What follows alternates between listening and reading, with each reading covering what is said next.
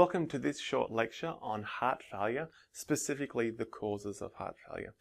Now, in this lecture, what we will do is we'll break heart failure in the causes into left-sided heart failure and right-sided heart failure, and we'll look at the causes based on category, that being causes based on afterload, contractility, and preload causes.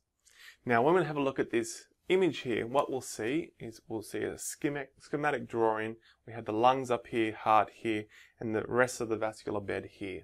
So just following the blood flow really quickly, we've got the left ventricle here in the heart. It's going to push blood out of the aorta.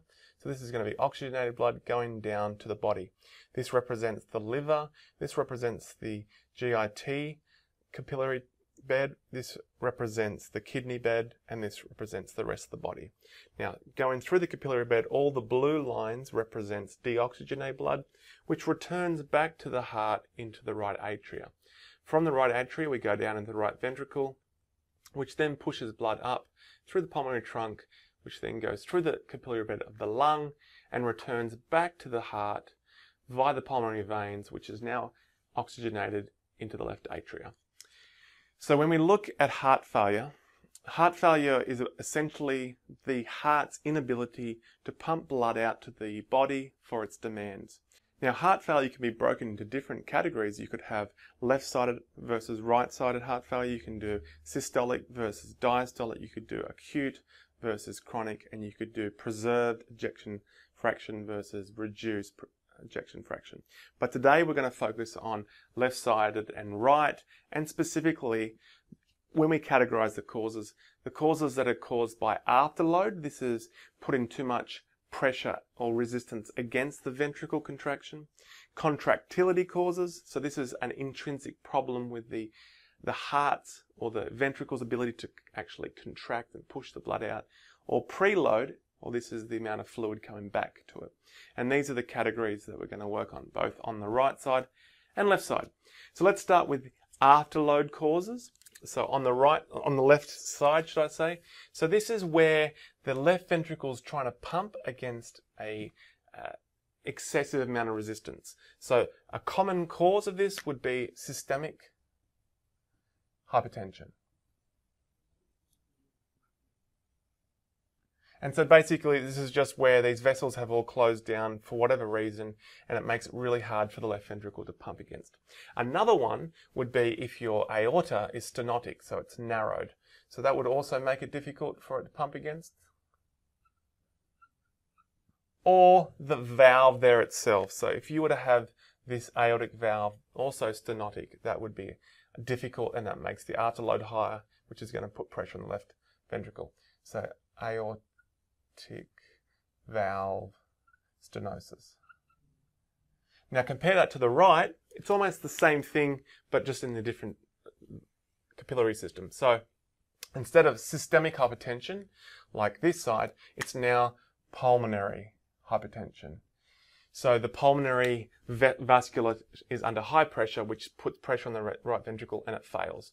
Common causes of pulmonary hypertension would be COPD, so the lungs aren't working, therefore all the resistance is increased. We might have left-sided heart failure, which goes back into the left atrium, back up through the capillary bed, and so the afterload here is due to left-sided heart failure.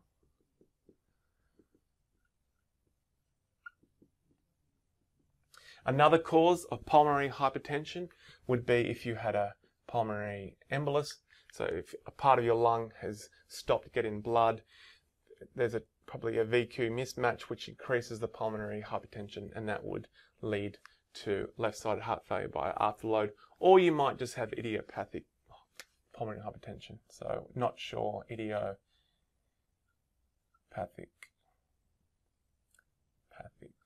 hypertension. So that's the afterload causes. Now going to the contractility. This is where the heart muscle hasn't got the ability to actually contract enough, and therefore it fails. So the most common one would be an MI, so a myocardial infarction, and this would be commonly in the anterior lateral portion of the heart. So that's MI. Another cause would be if you have certain myopathies to the heart muscles, so this could be due to infections. or drugs. Some drugs could be cocaine, alcohol. Certain chemotherapy drugs can cause problems to the muscle. So these are kind of cardiomyopathies or problems with the muscle itself. Another one would be the outer sac of the heart. So if the pericardium, which is out here, if that gets inflamed, so pericarditis, the heart can't expand well to fill up with fluid, and that would be a problem. Or if that pericardium fills with blood, so if the blood starts to go in there and push back against the muscle, so that would be a tamponade, pericardid tamponade.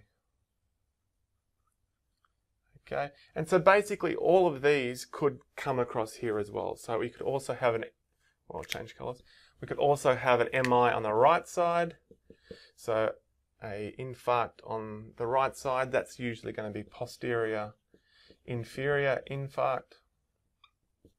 But you could still have all these. So you still may have a tamponade or maybe pericarditis or something that stops the heart's ability to be able to pump well. And then finally we finish with preload. This is where too much or not enough fluid is coming back into the ventricles, and therefore it will then fail.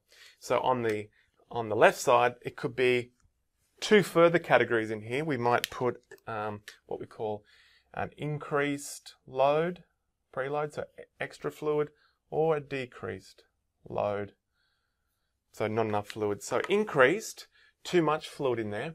It could come from just hypervolemia, so too much fluid in the body. Hypervolemia. So if a person was with IV fluid overloaded with volume, that would lead to an increased preload. If the valves that are going into left ventricle are leaking, so regurgitation, so that would be mitral and aortic regurgitation, so that goes into it. So we just call it mitral and aortic regurg. Another one, or we'll go to decreased. In terms of decreased, not enough fluid in, we could have problems with mitral stenosis. Okay, so the mitral valve is stenotic, this one here, so not enough fluid in. Or the heart's working very, very hard, like let's say in anemia. So long-standing anemia could cause not enough volume to come back into it. Going across to the right side, and same thing, increased fluid or decreased. So an increased again would be hypervolemia, hypervolemia. So the volume overload. Now going to the valves, obviously we're on a different side now. So instead of the mitral, we've got the tricuspid. Instead of the aortic, we've got the pulmonary. But that's the same kind of issue. So it's regurgitation. So tricuspid, pulmonary valve regurg. But one other one here would be if you have a congenital problem in the septum, that means we'll get shunting across. Okay, so the hole in the heart going backwards the other way, so that would be an issue as well. So shunting. And then decreased, similar to that side, we're going to have, instead of mitral stenosis, we've got tricuspid stenosis. Tricuspid stenosis. And we've got hypovolemia, so not enough volume in the body. Volemia. And I guess you could have that also there. And probably also tamponade would play a problem without its opening and not enough fluid to get in. So hopefully now you've seen the common causes of heart failure, both on a left side and a right side context. But what we've done is we've broken into these categories. So hopefully now when you think of all the possible causes, these are probably the most common causes of heart failure. Now you can logically see how they fit into these three categories and whether they're left or right sided in their manifestation.